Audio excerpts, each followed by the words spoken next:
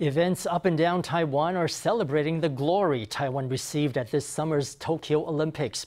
Champion weightlifter Kuo Hsing-chun has had a particularly busy schedule. She was at her alma mater to inaugurate a new Hall of Fame for the college's top athletes.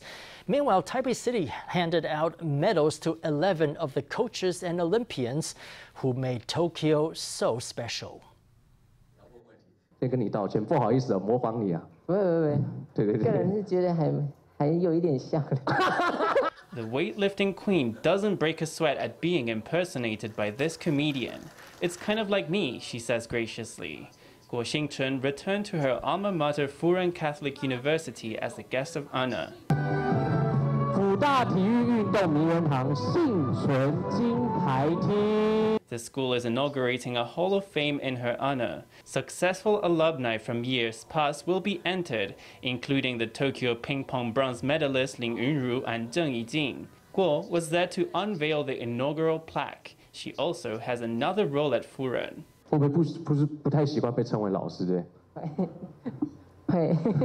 After winning gold in the Taipei Universiade, in 2018, Kuo was hired as an instructor in the university's physical education department, a technical position equivalent to assistant professor. She hopes in the future she can come back and pass her knowledge on to other students. 很开心有辅仁大学给我这样的一个机会。 I'm so happy Furen University has given me this chance to teach.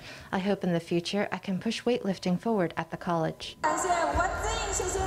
Everyone is still Olympics mad. This event held Thursday by Taipei City government awarded a medal for success in Tokyo to 7 athletes and 4 coaches. Among the recipients was karate practitioner and bronze medalist Wen Ziyun, silver medal winning archer Deng Yucheng, and bronze medal boxer Huang Xiaowen.